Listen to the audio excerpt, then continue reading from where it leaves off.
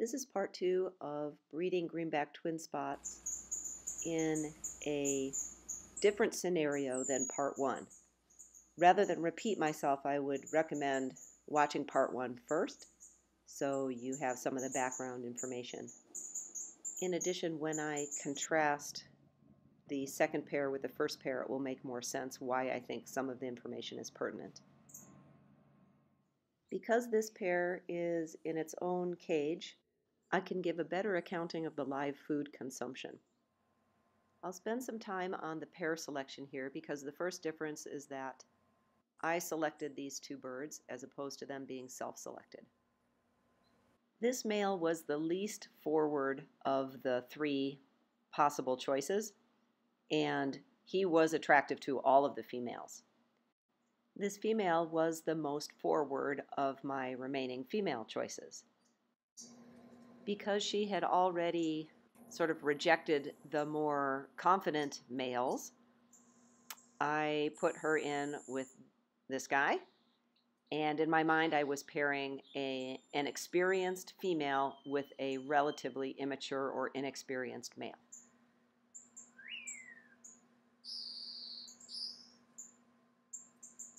I suspect this may have been correct, and it may explain some of the things that I saw later on in the breeding cycle. Almost exactly a month after the birds arrived, this pair was moved into their own flight. The flight is about 33 cubic feet in size. The lighting is almost completely artificial. The temperature and humidity are similar to the birds in the aviary. 4 days later, I added a possible nest site in the form of a reed ball, similar to the kind of nest site that the other pair were using in the aviary. One difference is that I lined the bottom with a coconut fiber mat just to see if that did anything interesting. The female was immediately interested in the site and futzing with the coconut fiber, but the male didn't pick up on that cue. So after about 5 days, I added a little bit of burlap to the bottom and a little bit more each day.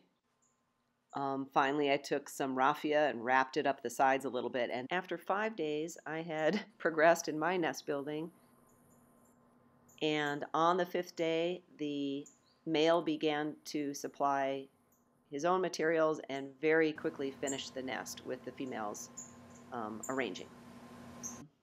Everything progressed on an absolutely normal schedule from there. The first egg was laid 3 days after the nest was sort of complete.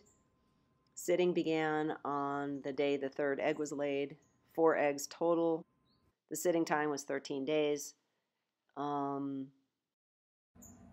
The fledge time is 18 days, which is 2 days longer than the pair in the aviary. The rest of this video I'm going to concentrate on the food consumption, particularly the live food, as I can isolate that and better account for it with them being the only birds in the flight.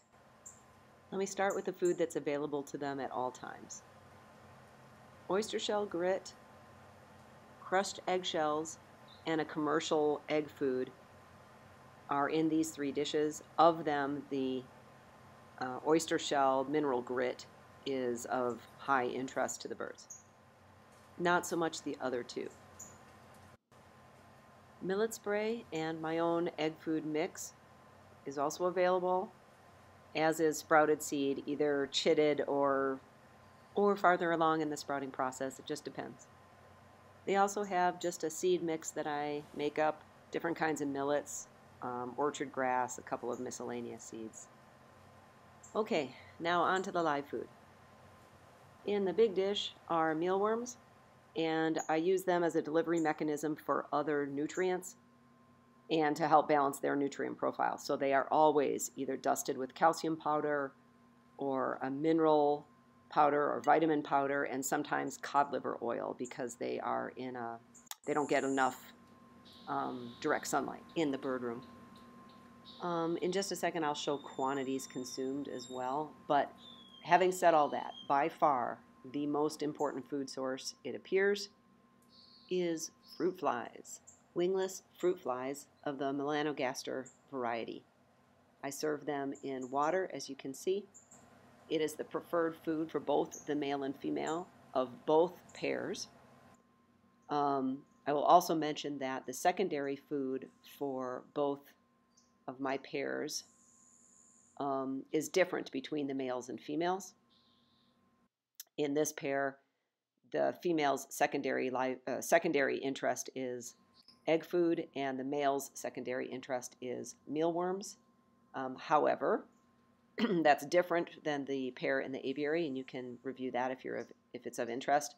One other detail is that the male in this pair does not care for buffalo worms, and neither does the female. They would, however, eat the buffalo worm larva. By the time the chicks hatched, the parents were being fed, or the live food was being replenished 3 times a day, starting first thing in the morning. And at the peak consumption, it was replaced pretty much every hour and a half, or about 6 times a day.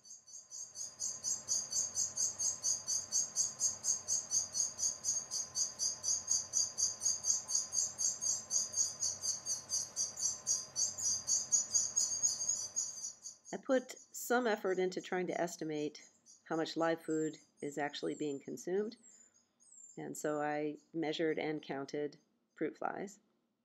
Frozen fruit flies, mind you, but nevertheless. I think you could make an argument about the accuracy of my count of wingless fruit flies, but the graph shows that they were eating significant numbers of them. The baseline live food was about 400 fruit flies and a handful of mealworms. The blue graph is estimating the live wingless fruit fly consumption.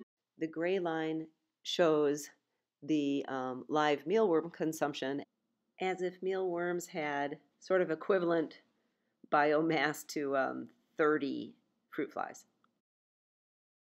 The 2 dips in the gray line are representing the mealworms getting bigger, bigger, bigger, and the number is going down, and then I get a new shipment of little mini mealworms and the number goes way up. So that's smoother than it would appear.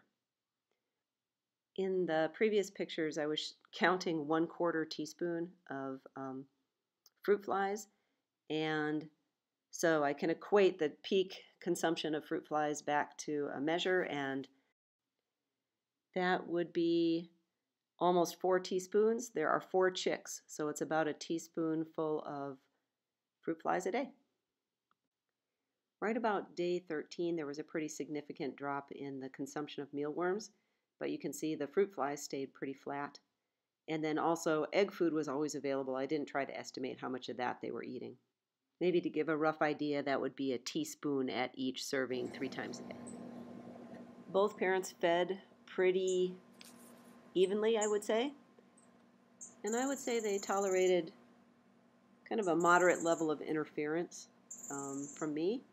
Not terribly flighty, although I will say, if you're not familiar with this species, when they do get spooked, they dive headfirst into the smallest corner they can find, which can get them into trouble. And they've got a really small head that can fit in between these bars like a little gold breast waxbill. The reason they look so chunky is because their feathers are quite a bit longer than a lot of the species, and it gives their body a big heavy look, but they're actually quite tiny.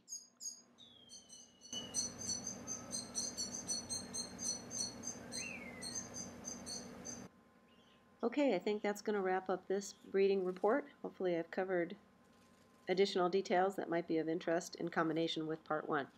Thanks very much for watching.